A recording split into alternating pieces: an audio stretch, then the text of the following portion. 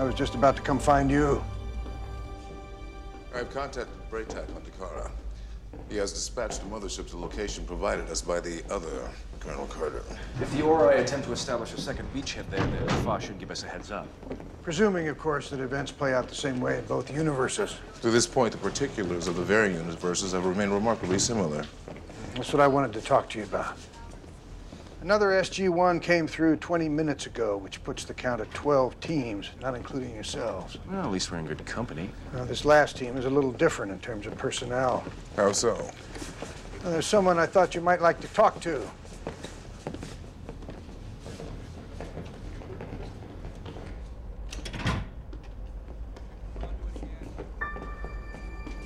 Daniel? Teal'c, where's General O'Neill? I'm sure you all have a lot to catch up on.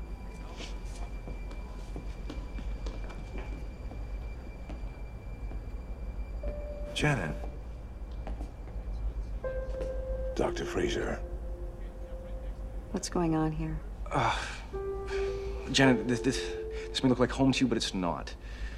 This is not the Stargate command you left. We're not the Daniel and Teal'c you know.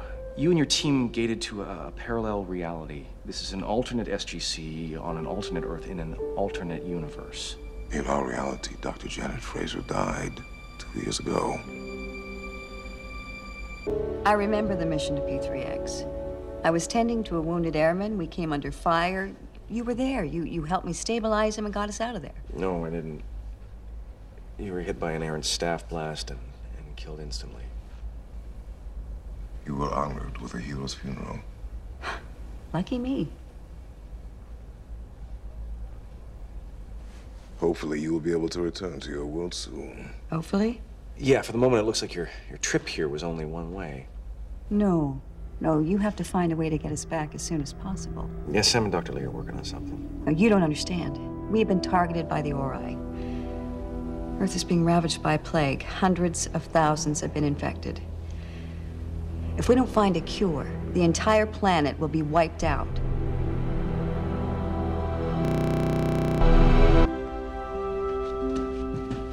General, sorry to disturb you. I was wondering if I could have a word. Of course, Doctor. Come in. Thank you. Sir, I would like to make a request on behalf of all of the teams stranded in this reality.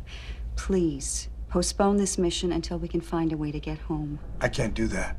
We need our teams out there gathering intel on the Ori threat, instead of sitting on their hands here, waiting for normal gate operations to resume.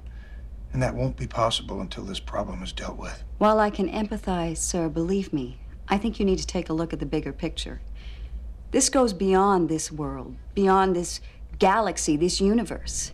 Hundreds of billions of lives are at stake.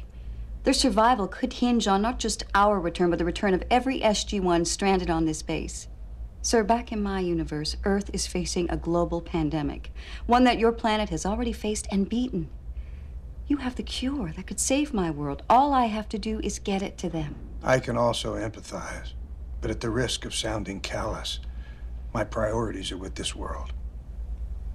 How can you prioritize the lives of one group over those of another?